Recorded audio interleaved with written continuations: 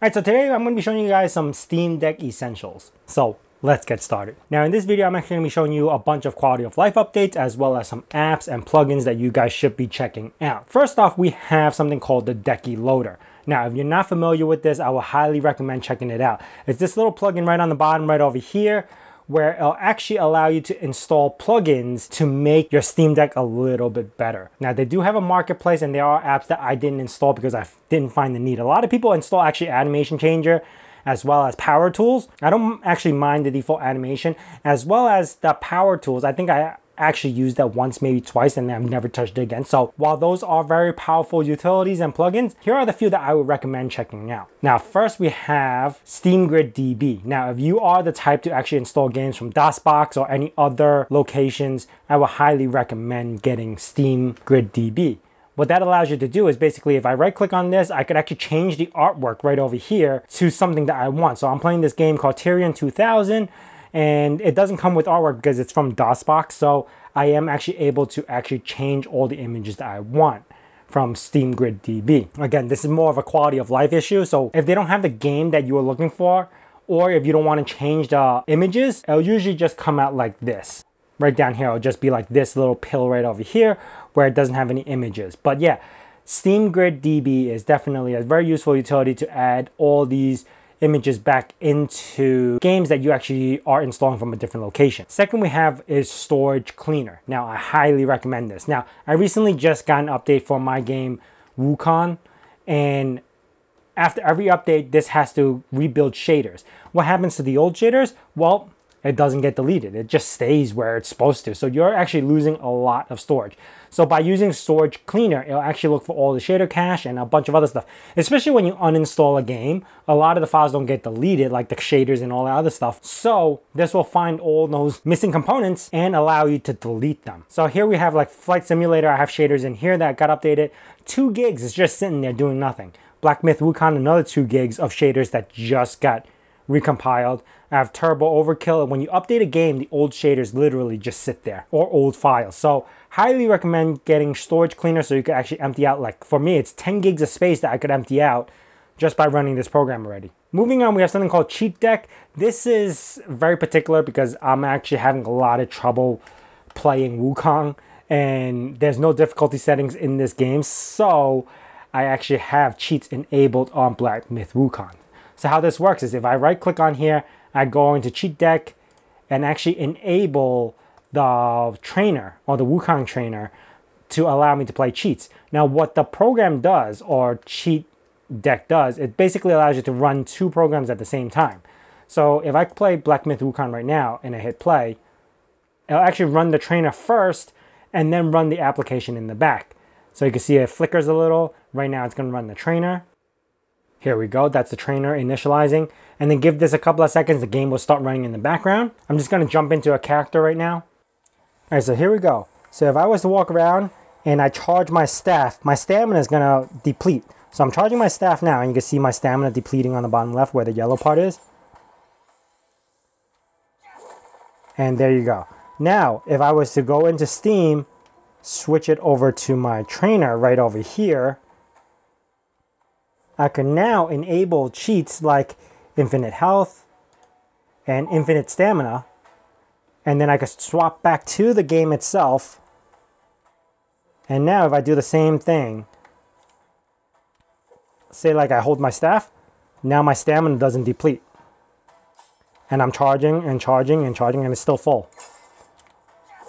So in this game, I find that I actually really need help because I just don't have the reaction time to dodge all the stuff. Just trying to kill this one boss that's right up here took me 5 days, and I still didn't beat him yet. This little bear that I'm about to fight. Let me see if I can get to there soon. So this guy right over here, 5 days, I still haven't beat him. But now, since I have infinite health and infinite mana, which is definitely a cheat, I shouldn't have a problem beating him and continue the game as I want. Realistically, I just want to beat this game now. Now I could just quit the game. So I'm just going to exit game, or I go into menu to exit. And there we have it. We're back out into Steam Deck, and that's how you enable Cheat Deck. Now moving on, we have the next one called CSS Loader. Now, CSS Loader allows you to change the appearance of how Steam Deck looks. So right now I do have something called round in effect. So you see how these little icons are rounded over here, and if you look into these are all rounded. And if I go into my library right now, they're all rounded as well up on the corners. That's what that effect does. Now, the CSS Loader also changes other stuff like better download page. Or if you go down to their marketplace, you could see a bunch of other plugins that you could download to see what you like. Like volume bars could change, everything could change. So it's not just set to see what your desktop looks like, but it could change appearances for other stuff as well. So if you're interested in making your Steam Deck look slightly different or better than the way you want it to, a CSS Loader is definitely right up your alley. Moving on, we have how long to beat for the deck. Now, honestly, I actually find this to be pretty essential. It actually tells me how long it will take me to beat this game. Like this one is 35 hours.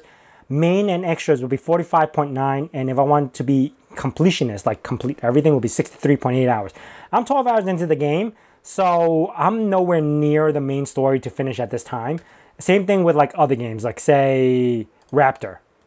This would take 4.2 hours to beat, 7 hours for the main and extras, and 11 hours to complete everything. So I really do like that it gives me that information. And if I wanted to click on view detail, it'll bring me to the website of where they got all this information as well. So those are my main plugins that I would use for Decky. There are a few, like I said, that are in here that I might recommend, which is Power Tools or Animation. But to me, it doesn't bring me any other joy because I don't really use those programs. But ultimately, those are it. So if you are checking it out, I would highly recommend Decky and a few of these plugins. Now, next up, we have something called DosBox. Now, I spent a lot of time playing DOS games itself. So if I was to play, say, Raptor, this will load right into DosBox, load right into my game. And each game is very particular because not all games stick with WASD as the default. So you're always going to have to play around with your controllers to see which one suits you best. Raptor is actually one of my favorite games back in the day. And I love playing this game. This is such a good game. So I'm going to load this. I could fly a mission. Autopilot. I do have the triggers right over here. So to shoot is the top right over here. I have this all set up to shoot all this other stuff. Such an amazing game. And then between this game and Tyrion 2000, they're both really good because they're all top-down shooters. And if you're into retro, top-down shooters are probably like one of my favorite type of games. But I'm not going to be playing this. I'm just showing you guys that DOSBox works amazing in this. I'm going to abort this mission. Actually, I'm just going to quit, exit the game. Same goes for Tyrion 2000. This game is amazing. Runs right off DOSBox. And again, I own these games off GOG and I had to install it in a particular way for DOSBox to work properly in Steam Deck. But once you have this all set, like I could load this game. Again, I have my controllers all set up this way, where I could change my weapon layout, upgrade my stuff, use side buttons, stuff like that. This game's amazing. If you never played it, you get to upgrade your ship. Again, I'm not here to really talk about the game, but DOSBox works great for stuff like this. Again, I'm going to quit this because we don't need to see that, but it works amazing. Now, if you're more modern and you want to play games like Descent is amazing on this. Especially when I was younger, we weren't able to afford any like game pads or joysticks. So playing this game in this type of setting is actually pretty impressive. Unfortunately, joystick mapping for DOSBox is not always the best, so you have to like figure out what you need to do to get everything properly working. So I'm just gonna play a new game, Trainee, and here we go. We have this over here. We could shoot back and forth, side scraping, sidestepping, and I could shoot stuff over here. It's a little hard because I'm trying to play at a weird angle, but this game is actually very impressive for its time when you are trying to find some space shooters. But yeah, this is actually a really fun game. Descent 1, Descent 2. I actually never beat it because this game became too hard to a point where I don't even know. Like we just played a little bit of it. It's an amazing game, but never had I ever beat this game. But yeah, the back triggers will actually lift the ship up. So without those, it makes it a little bit harder. I can fire some missiles over here. Descent 2 is a little bit better because you got more weapons, but you get the idea. DOSBox is definitely a must-have if you are playing older style games. Now, the next big thing I'm going to show you guys is something called EmulationStation. Now, EmulationStation allows you to play all Super Nintendo, Nintendo DS, PSP, PS2, Dreamcast, a bunch of other systems. So I don't have much games in here, but we are going to test out a PSP game called Lumens. I actually own this game. And if you guys are into any type of emulation and you want to play old school games like Final Fantasy or something like that, you can install EmulationStation to achieve this type of game. To me, Lumens is actually a pretty tough game because I'm not used to seeing blocks like this, but it is a pretty fun game. But yeah, it works really well, especially on a screen like this, because it actually reminds me of how a PSP is like ultra wide. So it works out very well in this particular setup. So yeah, the PSP or PlayStation or Super Nintendo, whatever you want, EmulationStation is where you want to get just to get all those games to work if you are in the mood to play some old retro games. Now I am going to quit this because I'm not going to be playing that, but you get the idea. EmulationStation is definitely on the top of your list if you're planning to play some retro console games. Moving on, we have Heroic Game Launcher. Now, I have a couple of games here. Actually, this game, Kaijin, I don't know how to, Kaijeni. This is from Epic Game Store and SnowRunner. I purchased this from Epic Game Store before it was even on Steam. So in order to get this to work on Steam properly, like, you will need something like Heroic Game Launcher. So I'm going to open Heroic Game Launcher and it'll actually show you all the games that I have for whatever stores I own, which is GOG or Epic Games or Amazon Prime. So if you guys are looking for any games installed that is not from Steam, you can install it through Heroic Game Launcher. It's actually pretty amazing. There's a bunch of stuff that you could do from here. Especially like I have some, say like Epic games that were installed, okay? So say like actually GOG. I have a GOG game that I installed called Slipways. And if I wanted to modify some of the settings, I could go into here and change the wine version, change where I want to save, and change a bunch of other stuff. So you can customize it. So say if I want Slipways to be in the Steam Deck menu, I could go over to the three little dots over here and add to Steam. Once I do that, this game will now be on Steam.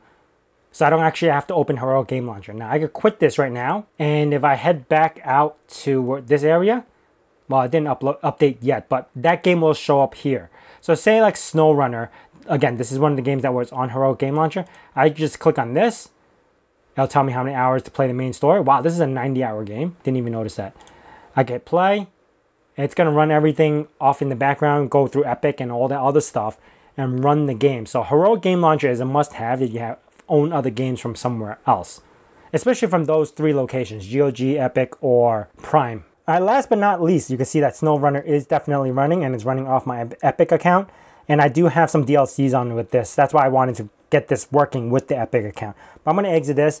But yeah, definitely, if you have games in other locations, I would highly recommend installing Heroic Game Launcher to get everything working. Last but not least, we have something called Lutris. Now, it's not actually on here itself, but I do install games through Lutris because there are games in that like weird criteria where it's like Windows but it's not. So like games that run off Windows XP but couldn't get the resolution right and all this other stuff.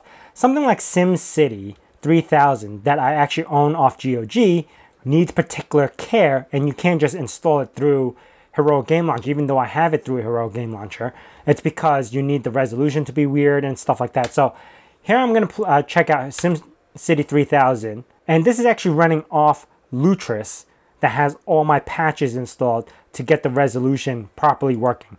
So that's SimCity 3000. You can see it's like really weird right now. It's got the black borders. But as soon as I go into a new city, actually I'll show you what I'm talking about. Right here, there's like this weird resolution that I had to modify to get this, which is 1280 by 800, which is the resolution of the deck. I'm going to go into make a new city. Okay. It's going to generate that. And there you go. This is my new city. Accept this. And I can move this around like I would, and it's actually full screen now because of the resolution hack and everything that I have in here. But again, this is those type of games that you will actually need Lutris installed just to get this working. So I'm not going to play this game right now. I'm just going to close it out, exit game, just to show you guys how that was working. But yeah, so between Lutris, Heroic Game Launcher, EmulationStation, Decky Loader, and DosBox, those are the things I highly recommend. Now, checking back into the desktop, I'm going to show you a little bit more. I'm going to show you guys, like, if I go into Lutris, you guys see I actually have other things in here, like Blizzard, Battle.net. If you're going to install Diablo or any Overwatch or whatever games that runs off Battle.net, or even if you have Ubisoft Connect, you will need to install that through Lutris itself. You can all download this stuff through the store itself. The Discovery Store actually has Lutris, DosBox, Heroic Game Launcher, so you're not like looking all over the place. The only thing that you would actually have to worry about that you're looking for is your decky loader and your Emuladeck, because you could actually install them through GitHub, and there's a website that you just click and you get that going. Another thing that I have is here. I have a folder called DOS, and in here I have a lot of scripts and config files, and that's very particular because each one of these actually builds a setting for the DOS games itself, because every game has its own key maps, every game has its own resolution, every game has its own RAM settings. It is a little annoying to get all this to work, but once you have it working, the game works really good. If you are getting games off GOG, they usually have a DosBox config right over here. You can see DosBox config, DosBox Descent 2 config. They already have all the stuff you need in these files to load the game, so you could just copy and paste. You might have to change some of the resolution stuff like full screen and not full screen, but otherwise, you're pretty much set to go if you are installing stuff from GOG. Anyway, that is it for me, guys. Those are the highly recommended stuff that I would suggest taking a look at. If you guys have any questions about it, or if you guys want any particular standalone install, say like DosBox or Lutris, let me know down in the comments below and I can make a video just for that particular installer. Otherwise, all this stuff can be found on the internet if you are interested in looking it up. Like Decky Loader, you just go to the GitHub. I'll give you all the instructions on how to install and uninstall. But yeah, if you guys have any questions about this, hit me up down in the comments below. And if you guys are new to this channel, consider subscribing and also hitting that bell notification icon so you know when the next video is going to be out. And I say my nerd cave, hack till it hurts.